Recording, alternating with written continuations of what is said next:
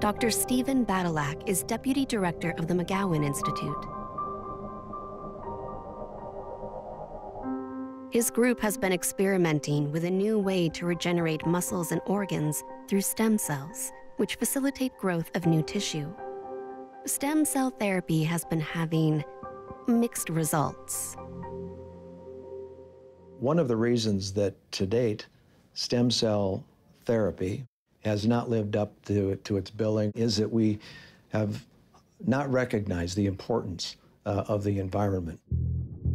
Stem cells work as part of a larger environment called an extracellular matrix, or ECM.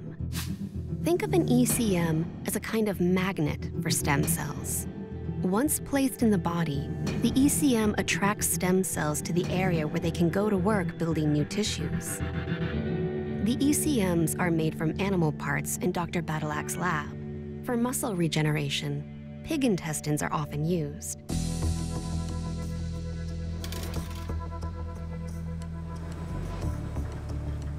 They strip a section of the pig intestine of all its cells, like staff scientist Scott Johnson is doing here. At the end of the process, it looks like this, a lifeless, empty section of collagen. But once the ECM is implanted in the body, the magic happens.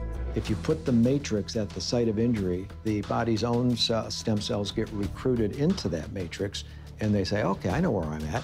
I know what I'm supposed to do. And when they move into that structure, they begin to remodel it and turn it into the structure that they want. Keith is a perfect candidate for this procedure. He is therefore accepted into the trial and receives an ECM made from pig intestine. That surgery consisted of opening the leg back up where the trauma happened, and they then stitch a scaffold that's derived from pig intestine into the deep muscle. As the body absorbs it, it draws my stem cells to that area. Shortly after the procedure, Keith goes into physical therapy, and the unimaginable becomes a reality. Muscle just kept on going. It kept getting stronger and stronger compared to what it was beforehand. The muscle was about twice as strong after compared to what it was before.